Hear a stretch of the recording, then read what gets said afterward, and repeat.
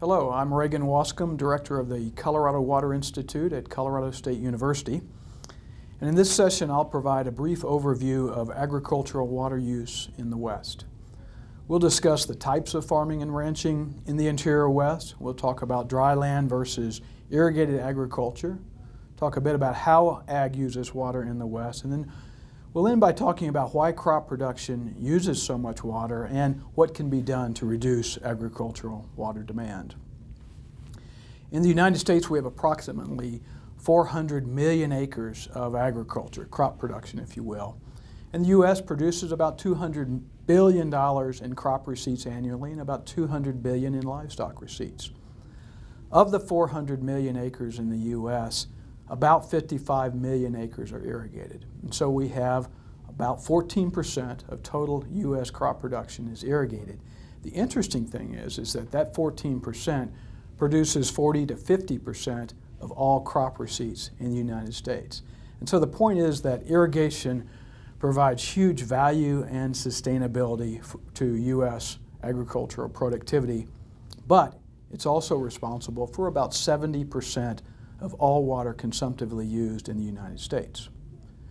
So this first map shows where irrigation occurs in the United States, with each blue dot on the map representing 10,000 irrigated acres.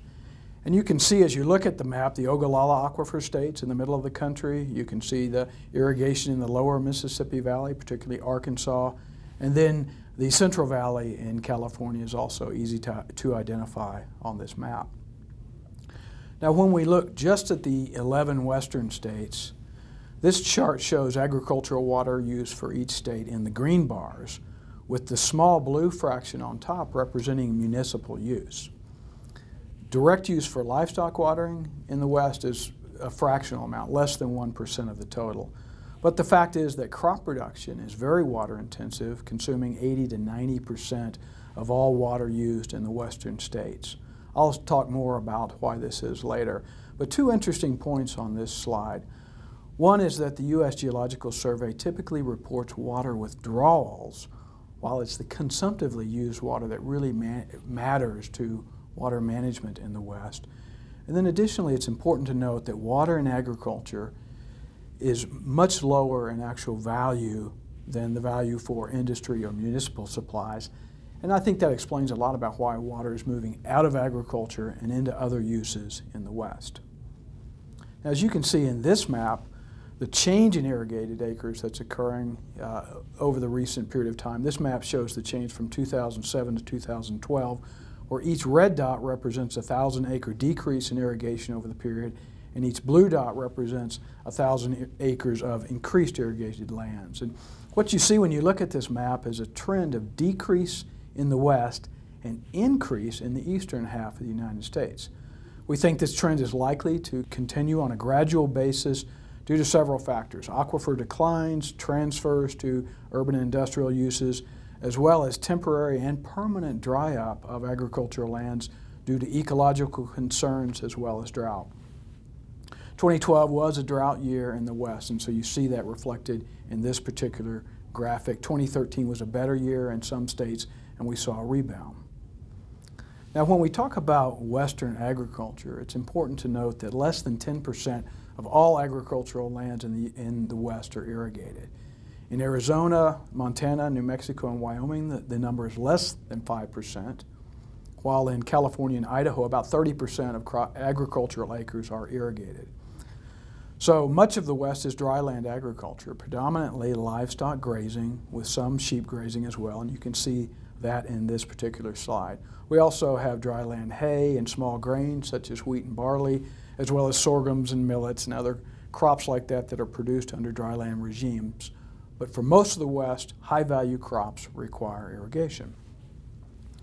Now, hay is the #1 crop in a great deal of the West. It's #1 in Wyoming and New Mexico, and in the top 5 for all western states except for the Pacific Northwest, Washington, Oregon, and California to some degree as well.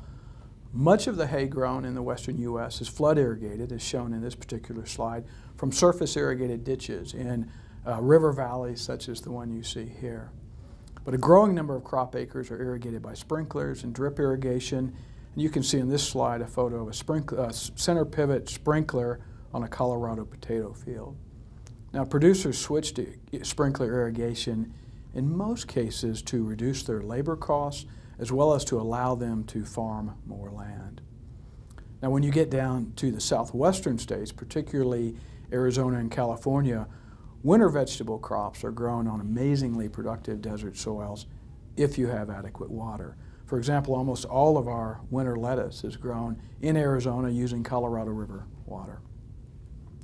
Now, this slide shows you the trends in irrigated acres in the United States. And you can see on the whole we've probably peaked at around 55 to 56 million acres, but it's been relatively stable in recent years. The interesting thing you notice on this slide when you compare 2008 to 13 is the decrease in water application rates. Top 5 irrigated states in the U.S. are Nebraska, California, Arkansas, Texas, and Idaho. Interestingly, U.S. farmers today use 15% less total water than they did in 1980, yet they produce 70% more food. Now, this chart explains that to some degree. The green line on this particular chart shows the trend in irrigated acres in the U.S. since 1970, with the units there on the left, whereas the blue line shows the average irrigation application in inches per acre. And you can see that gradual decrease in application. Why do you think we're seeing this declining trend? Well, one obvious reason shown in this slide is that we're advancing the adoption of higher efficiency irrigation methods. And you can see here that over 60% of irrigation occurs using either sprinkler irrigation or micro irrigation, or drip as we sometimes call it. Also, remember, we're moving irrigation eastward in the United States to more humid regions where irrigation tends to be supplemental and needed mainly to ensure yields during dry periods and droughts. So why don't all irrigators convert to sprinkler or drip systems? Well, the USDA tracks improvements on farms in terms of system efficiencies, and they also ask farmers what are the barriers that they're experiencing to adopting innovations and improvements. And among those, probably the predominant ones are they can't finance the improvements, or the improvements won't pay for themselves. But we also see that producers in the West say that they're uncertain about the future water availability for their area, and thus they're concerned about making those investments. Now, I mentioned earlier that crop production is inherently water intensive. So in spite of technology, we are fundamentally limited by the physiology and the biochemistry of photosynthesis. Plants open their stomates in order to fix carbon, but when they do that, water vapor is transpired from the leaf. And you can see in this particular graph that the result of the way that plants capture carbon is that there's a direct relationship between crop yield and evapotranspiration. You can see here I show yield functions for several crops, and it's a straight line, just different slopes depending on the crop. If you restrict water to plants, they close their stomates. If you do this for long enough, you'll see crop yields begin to suffer. Now, this graphic shows how the ratio of the E, or the evaporative component of ET, or evapotranspiration, changes as the crop canopy closes as it grows. And you can see that in the photos along the bottom of the slide. When the crop is small, more bare soil is exposed, and the E component of ET is relatively larger compared to the total. So one obvious conservation strategy is to reduce the evaporative component of ET through using surface crop residues or other mulches to reduce evaporation. So why are some particular crops more water intensive than others? And this table answers that question to a large degree. And what you see is that the number of days that a crop is out in the field growing and the season of year that a crop grows explains most of the difference between consumptive use and crops. And you can see the range from alfalfa to dry beans here, and how the length of growing season has a major impact on water use. Now, often irrigation efficiency and water conservation are used synonymously. And here's where I think Western and Eastern perspectives begin to clash and really matter. In the West, we have a water rights system based upon quantification of consumptive use and return flow obligations. So water use efficiency is the ratio of water applied compared to water consumed by crop ET. Irrigation efficiency may be improved while crop consumptive use largely remains unchanged. So upgrading irrigation systems alone can increase efficiency, but it doesn't necessarily create water that's available for transfer to other uses. So our challenge is not just to increase irrigation efficiency, but also to reduce crop consumptive use. We can reduce crop consumptive use by several methods. By reducing the number of acres irrigated, we can switch to cool season crops, switch to crops with shorter growing seasons. We can practice deficit irrigation, or irrigating less than full ET. And then, as I mentioned earlier, by reducing evaporative losses from the field surface. So there's much that can be done in agricultural water conservation, but there's a tendency to oversimplify the legal, financial, and social constraints to changing water use practices in the West. Fortunately, there are opportunities that can benefit farmers, and right now there's a great deal of effort going into incentivizing conservation for producers through federal and state and local incentive programs. Bottom line is that it takes a lot of water to grow crops, and as pressure mounts on irrigation water in the West, it also affects our food production capacity. Meeting growing global food demand with less water is not going to be easy, and in fact, much of the easy work on this has already been accomplished.